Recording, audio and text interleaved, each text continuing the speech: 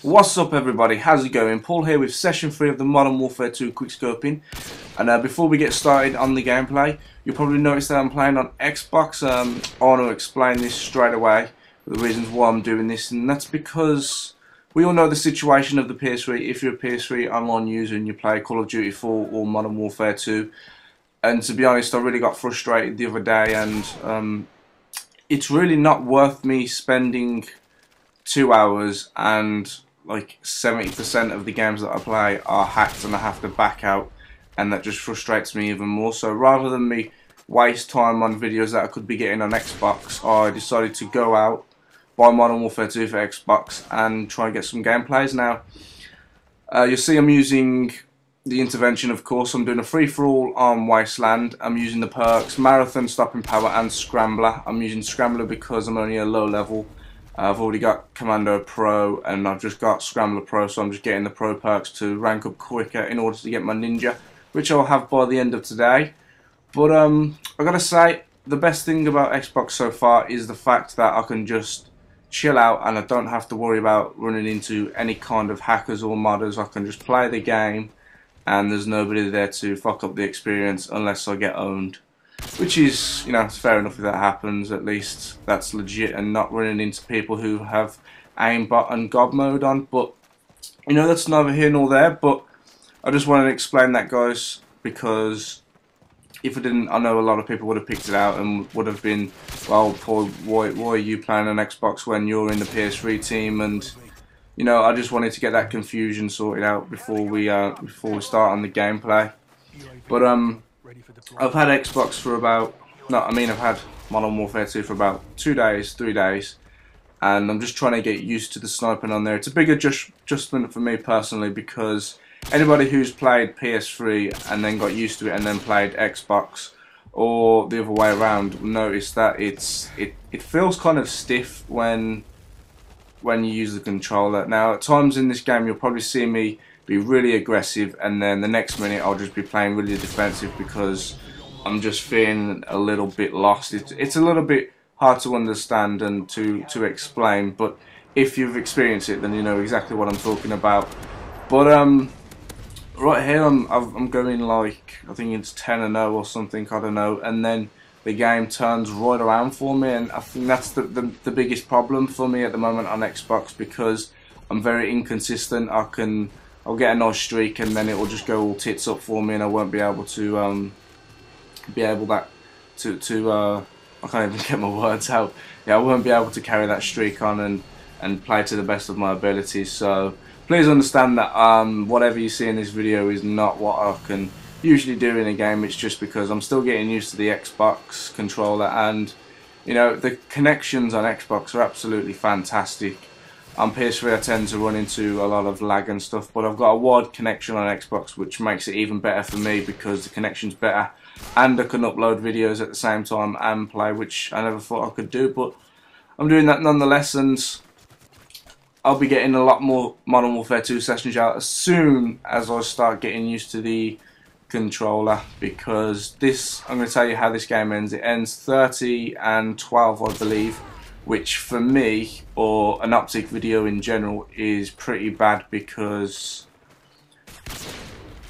you know, it's 13 deaths, and that's quite, well, I think it's 12 deaths, 12 or 13 deaths, I'm not really sure, but it's still the same, I suppose. It's quite a lot of deaths, and hopefully you don't pick me off for that, because like I said, I'm still getting used to it, and it's quite hard to do. So don't be so quick to judge people. I'm still bringing videos, and I've got to say, definitely enjoying Modern Warfare 2 on Xbox. It's just so amazing, just being able to go into as many games as I want and not being able to run into hackers and people who can just fuck it up for you, which I've already said. But it's just awesome, it really is. I'm very happy with the ways things are going right now, and you'll be seeing a lot more Modern Warfare 2 videos, and I might bring out some Call of Duty 4 videos depending on how long it takes PS3 to sort out the hackers and modders.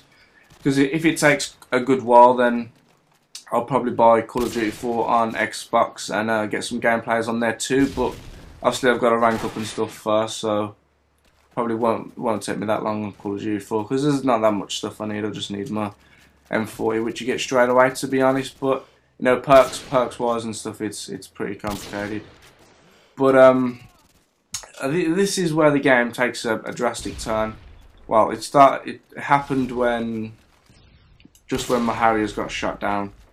I started going on a little death streak, and towards the end I really do start going not as good as I could have been, to be honest. I'm going 24 and 8 now, so I've got to get 6 more kills in order to win the game, and I end up getting another 3 or 4 deaths instead of getting the kill straight away. And to be honest, if I played this game more defensive, I could have just stayed behind the wall, played it more defensive as a sniper. I probably could have not died at all, but I decided to... I'm an aggressive player, to be honest. I am an aggressive player, and if I would have took my time with some of the shots, I probably wouldn't have died, or I would have got an extra kill. But it's neither here nor there. I suppose that's the way I play, and I can't really change the game, but at the same time I will be trying new things and trying to take my time. It's just, sometimes I can take my time, and other times I want to take my time, but I end up rushing the shot and it just ends up fucking it up. And the more you shoot as a sniper, the more you come up on the map, and on a big map like Wasteland, it's very easy for somebody to pick you off with a sniper rifle just like that. Somebody else's other side of the map, they can easily pick you off if they have a thermal scope or just a normal scope. All they need to do is just take their time and you're gone. But I will be bringing out a free-for-all video on PS3. It's not a gameplay, it's a pretty awesome montage. I'm not sure how long it is, but my good friend BD from the PS3 team is editing it, and it's coming out really nice, guys, so that'll be out soon.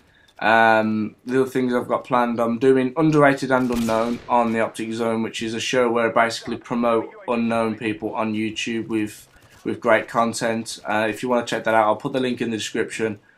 Otherwise, just stay tuned for more Modern Warfare 2 sessions. And if you have any tips for me while playing Xbox, just drop them in the comment section.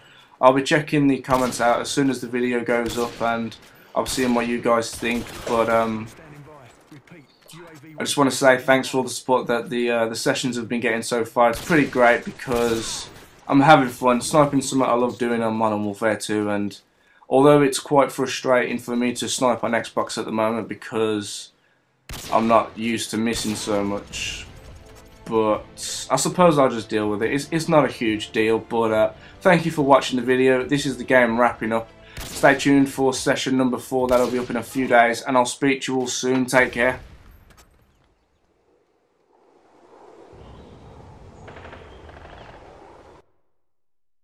Be sure to head over to our Twitter. There you can see all of our inner workings and updates from the PS3 team.